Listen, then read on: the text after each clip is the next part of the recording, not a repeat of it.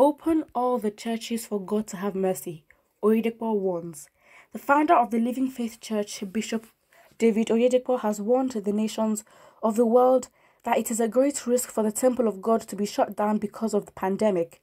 While speaking at the morning devotion of his church this morning, the 9th of April 2020, the man of God stated categorically that leaders of nations are living in fear and that fear kills faster than death. He prayed against this spirit, using the word of God from Hebrews chapter 2 verse 14 to 15. The bishop compared the churches to hospitals, as he believes a lot of people come into the church and get their healing, and he now asks, can the hospitals be closed down? Can they shut down power lines from supplying power to the people? He said the church is like a power line for Christians and should not be shut down for any reason. The clergy shared the word of God from 2 Chronicles chapter 7 verse 14 to 16. The bishop then asked some rhetorical questions like, can you stop your child from going to school because someone in the school died? Can you stop going to work because your colleague slumped and died? Do you stop flying because you lost a friend to an air crash?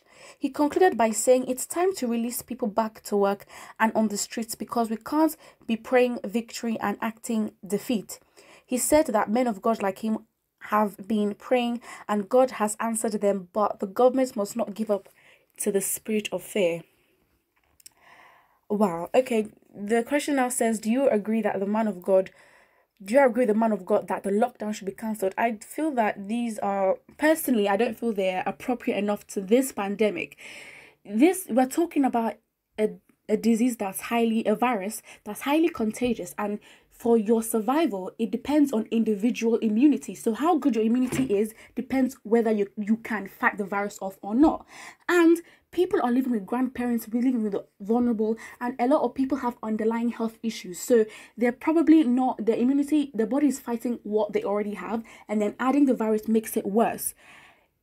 The churches need to stop thinking that it's only when you come to church that you can be a Christian.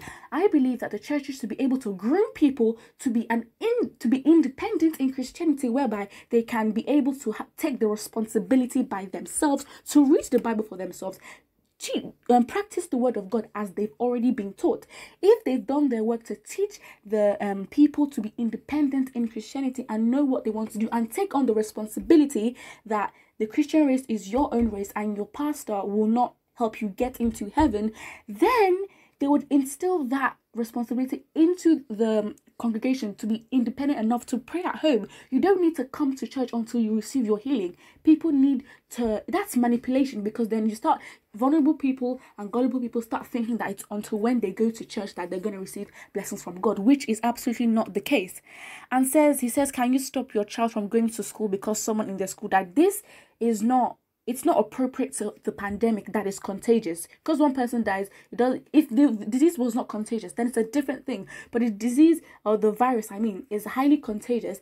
And in Nigeria, where the healthcare system is literally down, we're talking first world countries that they have amazing healthcare, they are struggling, let alone the healthcare system in Nigeria that is bad.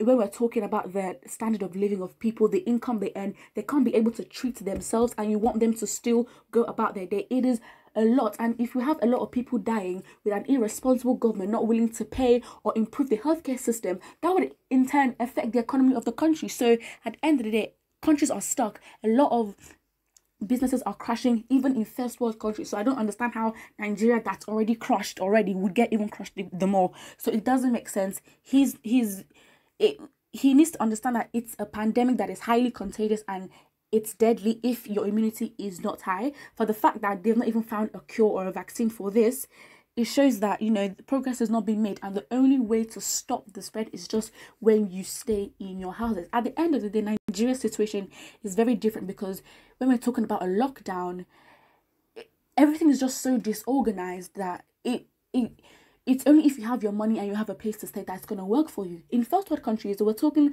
majority of the population can't go to work, but most of them have places to stay. The shops are open at designated times for the elderly, for the NHS staff. The NHS staff, they are really being treasured by the countries to make sure that they are enough. Some of them are even outnumbered by the number of patients that they have, so they are struggling themselves. So a system that's already failed, that's not moving forward, will crash even the, as in like the country will literally just explode at this point, because Nigeria is not an organized country where everything, we can be confident to say that everything is in place. So what he's saying is very deceitful, is very manipulative. People need to understand that you can't be ignorant about the deadliness of this virus, and you need to stay at home. So don't listen to him. Stay at home. Stay at home.